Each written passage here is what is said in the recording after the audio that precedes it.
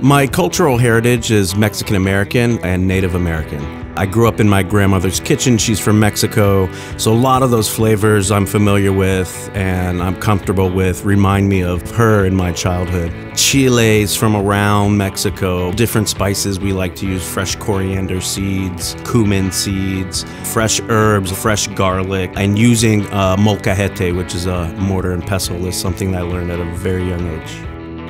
This is Fideuà. It is a classic Spanish dish. I chose to use some Israeli and Middle Eastern influences. It has the fried angel hair pasta. We made a tomato sauce with urfa chilies, and then we used some fresh seafood from San Diego, wild squid, swordfish, and some head-on prawns. This dish is a version of Chiles in nogada. This dish is prominent in Mexico during the fall and winter when pomegranate season hits.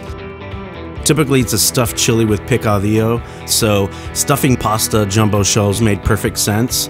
It's fried with a walnut and goat cheese sauce, and then topped with some pomegranate seeds and fresh parsley.